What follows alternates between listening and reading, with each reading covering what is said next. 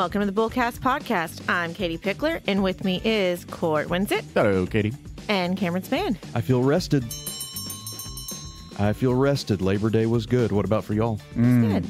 I had a busy Labor Day weekend, so I wouldn't say I came in feeling super rested. You were laboring on Labor Day. I did. Yeah. Well, I labored on the Friday before Labor Day. Oh, that's right. Yeah. Actually, I guess I did labor on Labor Day, too, because yesterday I was cutting grass. So, I had a busy working weekend.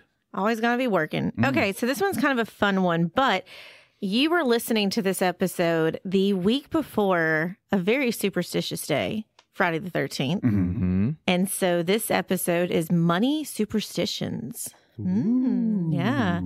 We are getting closer. We are in September, so we're starting to get closer to that spooky season. So superstitions, Friday the 13th is coming up. October's around the corner. Let's talk about some money superstitions. So this episode is kind of a big list. Mm-hmm. So we're not going to have a list and then discussion. This is more of the discussion is the list. Yep. So let's start this off. Okay. Money superstitions from around the world. See a penny, pick it up. All day long, you'll have good luck. We've all heard that. Absolutely.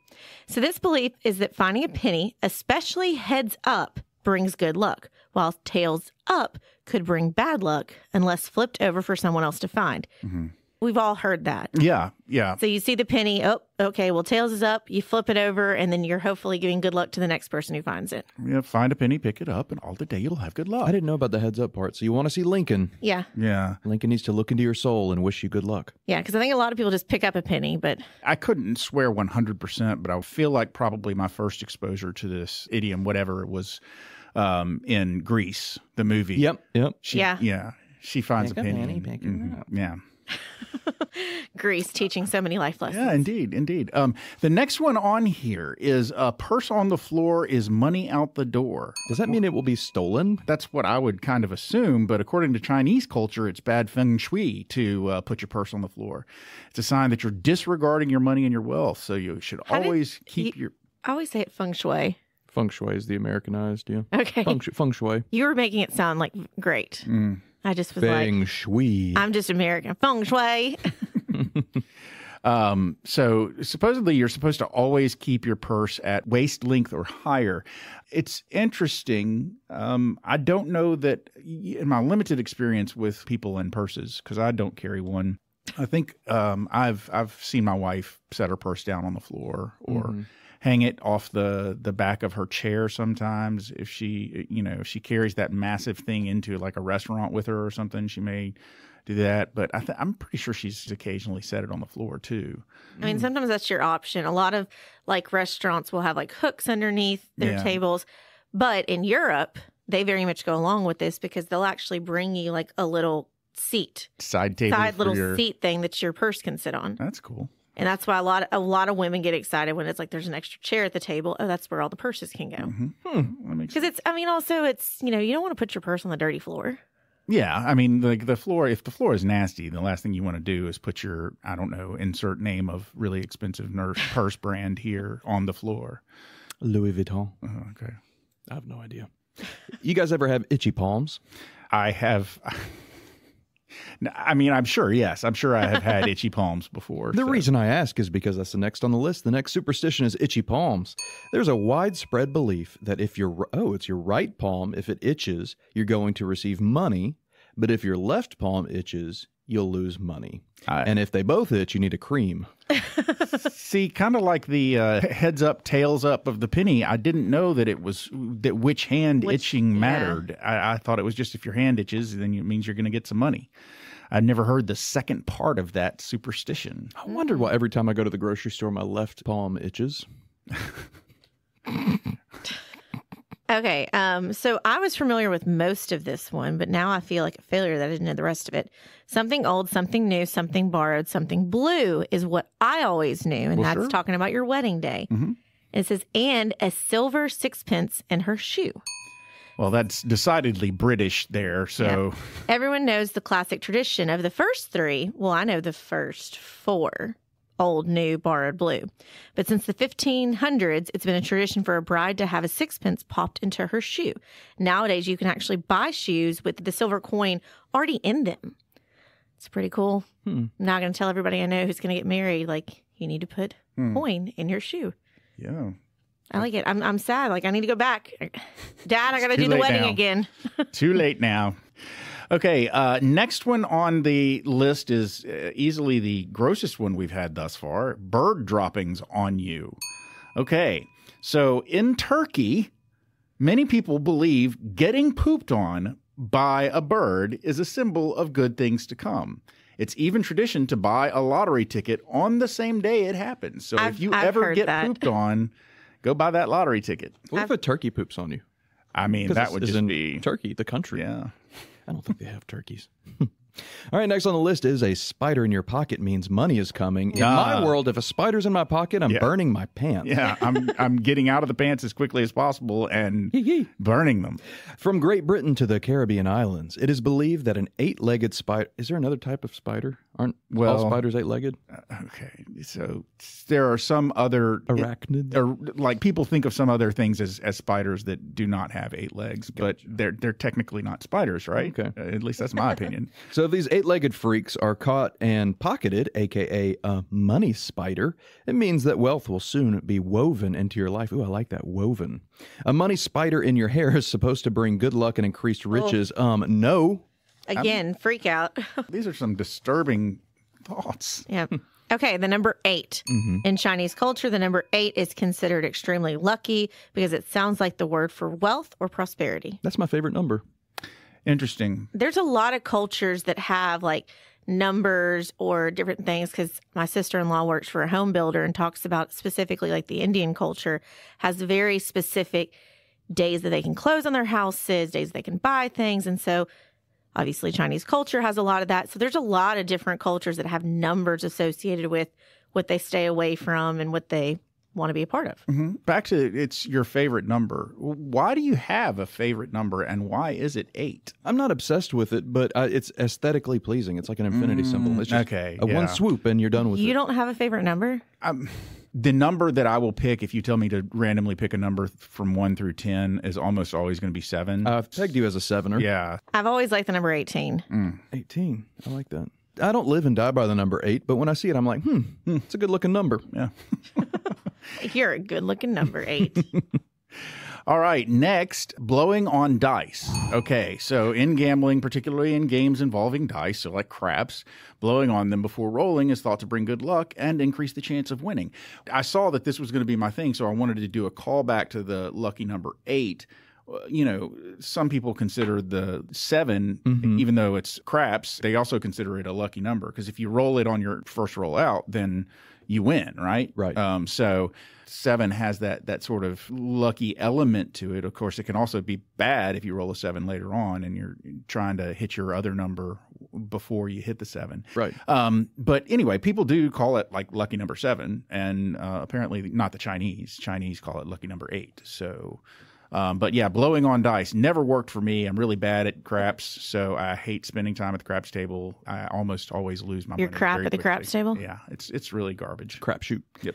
All right, now we're talking again about money and shoes. Placing a coin in your shoe before going to a job interview or important meeting is believed to bring financial success.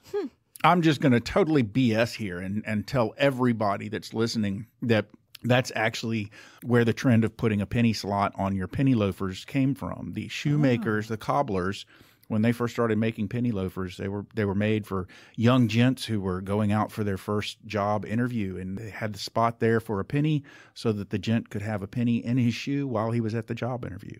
Now, I just completely made all of that up, so... but it sounds good. It sounds good. A little inside baseball. When Court and I interview potential employees, we actually make them take their shoe off and we look to see if there's a penny in there. And if there is, we actually hire them on the spot. On the spot. Well, it has to be with Lincoln Show. It has to be heads It has up. to be. It has to be. Yeah. So when you find that penny and you pick it up, then you put it in your shoe and you're good to go. Yes. Then you have a job. Yeah. Tossing money into a fountain. The Trevi. Coins in a fountain. Yes, that Kristen Bell movie, When in Rome, with pennies and stuff like that. Lots of movies around tossing money into a fountain. Centuries ago in Europe, having clean water was seen as a gift from the gods, so people left money as offerings to keep the water flowing. Now it's believed to bring good luck and financial prosperity. Nothing says clean water like nasty pennies that have touched pennies. many fingers in your water. Yeah. Yeah. So I've always wondered who it is that goes into these fountains and takes the money out? Because at some point they've got to harvest the money. I saw a video last week, it's funny you bring that up, of the Trevi Fountain in Rome, and it's the city employees. They drain the fountain, and then they use push brooms. The amount of pennies was insane, or coins, whatever coins you use, was insane. It was just a massive pile that they're just push brooming. That's crazy. And what do they do with it once they've swept it all up? Probably goes to the government. Like beautifying or maintenance of the fountain. I mean, it probably does, actually. It's probably dedicated to the fountain maintenance. Yeah. Aren't there some cultures, though, that I've been watching a show too much about putting a coin in somebody's mouth to send you to the underworld? Well, sure. Yeah. That makes sense. Well, that's the thing. It's Jeff Goldblum's new show, Chaos. Chaos with a K. Yeah. Okay. Anyways, but aren't there some cultures that when you pass away, you've got coins on your eyes? Yeah. That, again, is to pay the toll to, I mean, I think anytime you're getting coins with a dead body, it's almost always to pay the somebody toll to heaven, cross a river, or, get through wherever you're going. Yeah. Now, who takes those coins? That's what I want to know. Oh, well, the underworld. Yeah, they just disappear? Grave robbers. Grave robbers. Yeah. And then they get cursed. They do, yeah. I mean, that's just what happens when you're robbing graves. You get cursed, obviously. Okay, so the last one on the list is eating greens on New Year's Day. In the United States, it's a New Year's tradition to eat black-eyed peas and collard greens. This tradition originated during the Civil War, when people were lucky to have peas to eat and survive the winter. I do this. We do it too. Yeah, it's tradition. David Pickler's absolute favorite thing to do. It's tradition. You got to do it. You got to have the black-eyed peas and turnip greens. Yep. Yeah. One year I suggested to Robin that it would be sufficient if we just listened to a black-eyed peas song. Let's get it started. I say, do y'all like them? I like them with Tabasco on them. I have to put hot sauce on my. I generally, my mom, I don't know what this says about my mom's preferences for beans, but she raised me eating all kinds of beans. Okay. So I've pretty much eaten every kind of bean there is, and I am an equal opportunity bean eater for the most part. About the only one that I really don't like is I'm not a fan of kidney beans. I've never been big on kidney. I don't know that I've beans, tried kidney. I'll pretty much eat any other kind of bean. The black-eyed peas just don't have a lot of flavor to it. So I agree. You got to add some like chow or some hot sauce or whatever. My mom knows that we do not like the collard greens very much. And so she has concocted this amazing casserole. And it's collard greens, and it's got cheese and mushroom and tomatoes in it and onion. And it's just like this cheesy goodness. And so you taste the cheese but you're getting it's like, that's the method to then get the collard greens in your mouth. It's like hiding a pill in a slice of salami for your dog. It is. But we'll eat like a couple of servings of that versus like, if you just give me like the collard greens, it's like, well, got to take this. But I've always been raised that way. How would y'all classify yourselves in terms of like if there was a scale of 1 to 10, with 1 being the least superstitious and 10 being the most superstitious? Where do you think you land on that scale? A 1. A 1? Yeah, just personally. I don't know that I would necessarily say I'm a 1. I'm maybe like a 2 or a 3, I, for instance, would never, when my kids were still kids, I would never tell somebody that I couldn't do something or that I couldn't be somewhere because my children were sick, because I was always afraid that if I used that as an excuse, then they would actually get sick. So I guess it's not necessarily a superstition thing, but I do very much believe in karma and that, you're going to get back what you put out in the world. So, what about you, Katie? I mean, it's not going to be a shocker. I'm probably more a 4 or 5. That's not as much as I thought. It depends on what the area is like. Step on the crack in the sidewalk and you break your mother's back. Like, no, clearly not. Yeah, no. But I definitely I did the something borrowed, something blue, something old, something new. If I know about different superstitions and traditions, then I do it. For instance, the black-eyed pea thing. I don't buy into the fact that my year is going to be ruined if I don't eat black-eyed peas. But I just do it because it's just more tradition. Yeah, it's just one of those goofs that you do every New Year's Day. I think it's more tradition. I think when I was dancing a lot, before performances, I kind of had my routine of what I would do, and if it was off, then I felt like I was off for the rest of the day.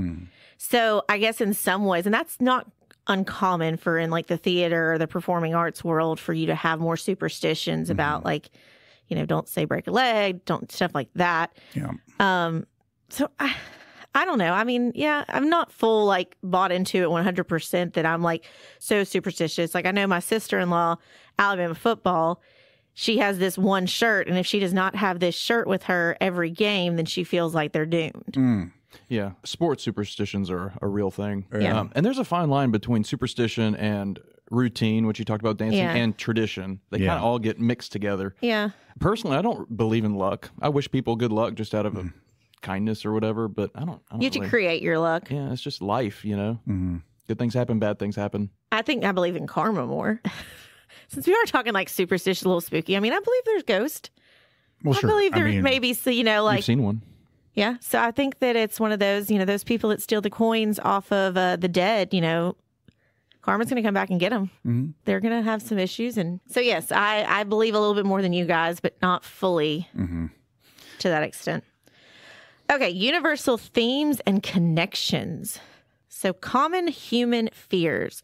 These superstitions serve as a coping mechanism that help people feel like they have some control over their financial destiny, even when external factors seem unpredictable. I mean, you do absolutely have control over your financial destiny. Is that what financial destiny?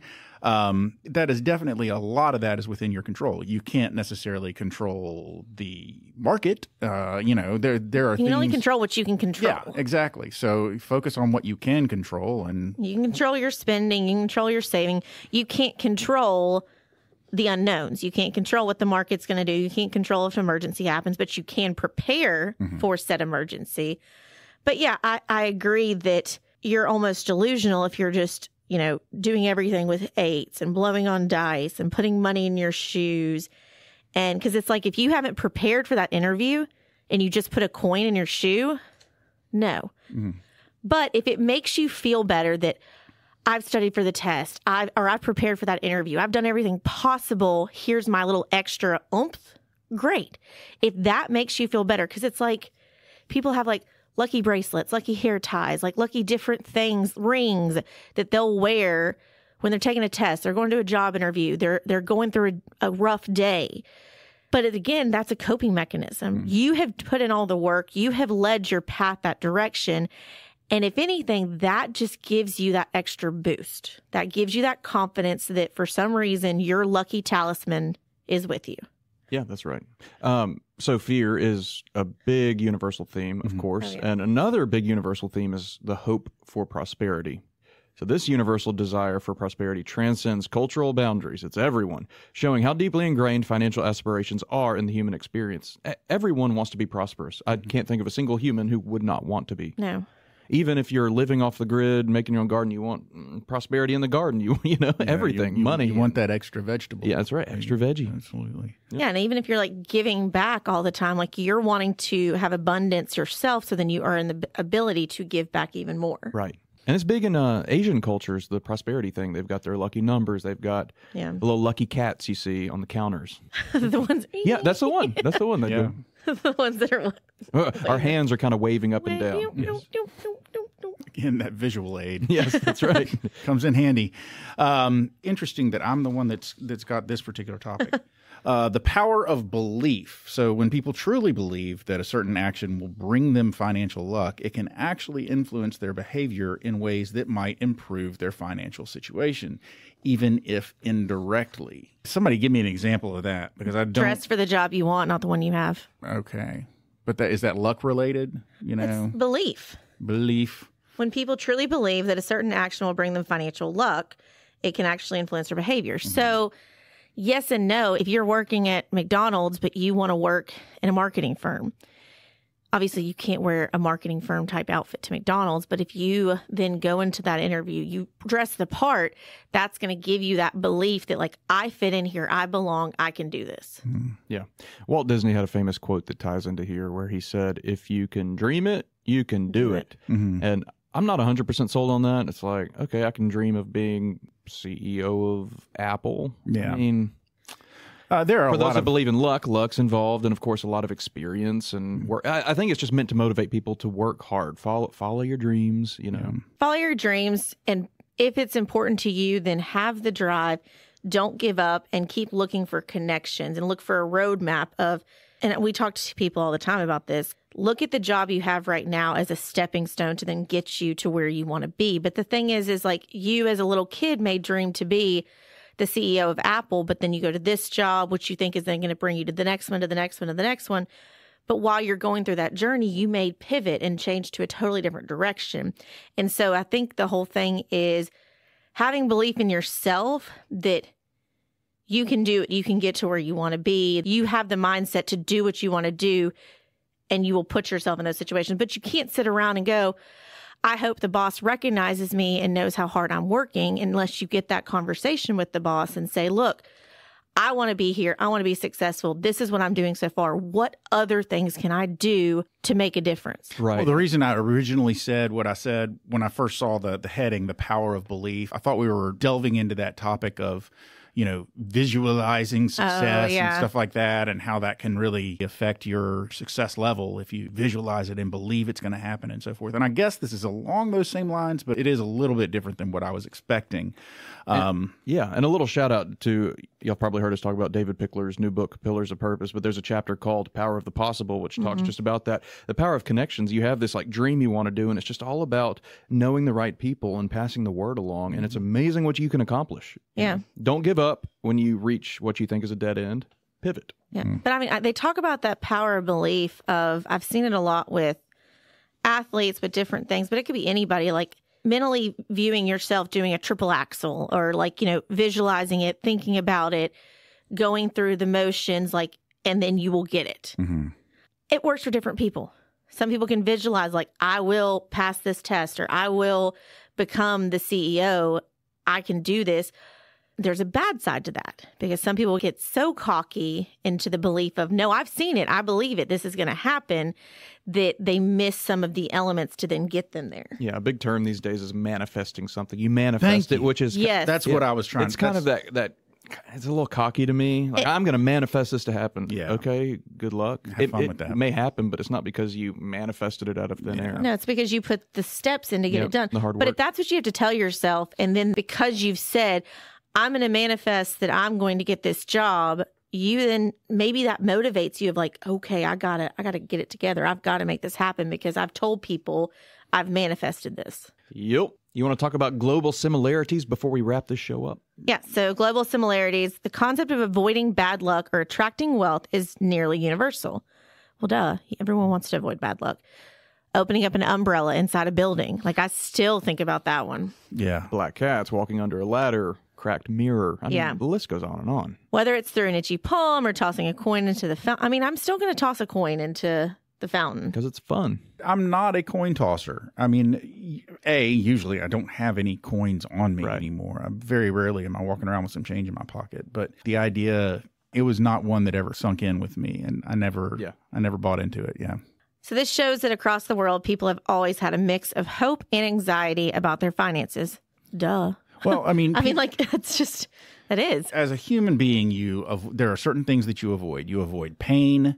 You avoid failure if you can. You avoid starving, which I guess comes back to pain. There are certain things that no matter what, you're always going to try and avoid those. And then there are other things that you're going to try and accomplish.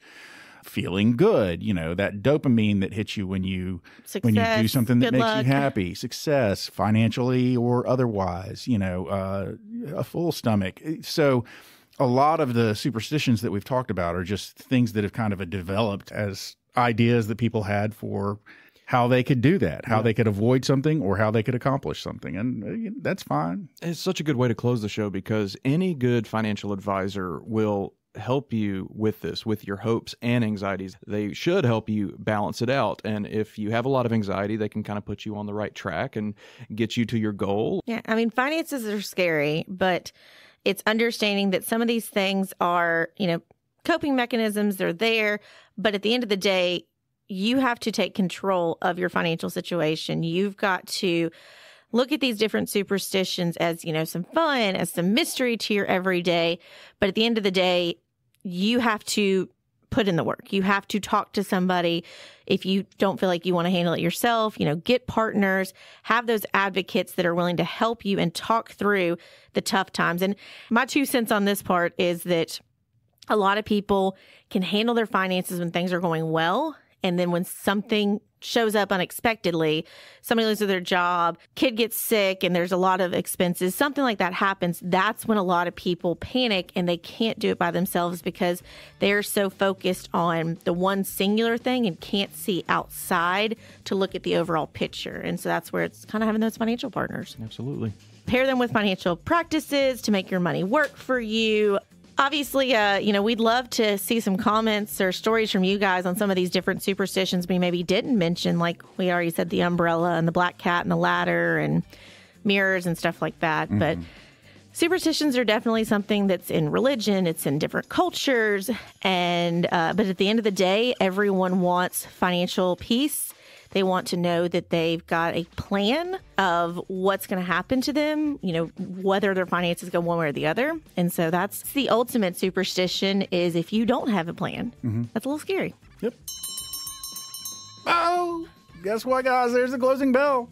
Ladies and gentlemen, you've made it to the end of yet another episode of the Bullcast Podcast. If you liked what you heard and you'd like to hear more, please feel free to go to your favorite subscription service and sign up to have our podcast beamed directly to your device every single Thursday at noon. If you'd like to find out more about Cortland, Cameron, Katie, or Nicole, please feel free to go to our website. That website is bullcastpodcast.com. Our bios are up there. We've got some pictures. We also have a place where you can leave a comment, suggest a topic you'd like to hear us talk about, or maybe suggest a guest you'd like to see us have on our show. But I mentioned pictures. If you like pictures, if you really like pictures, you should go on over to Instagram because we do have an Instagram handle. That handle is at Bullcast Podcast. We also have an X handle. That handle is at Bullcast Podcast as well.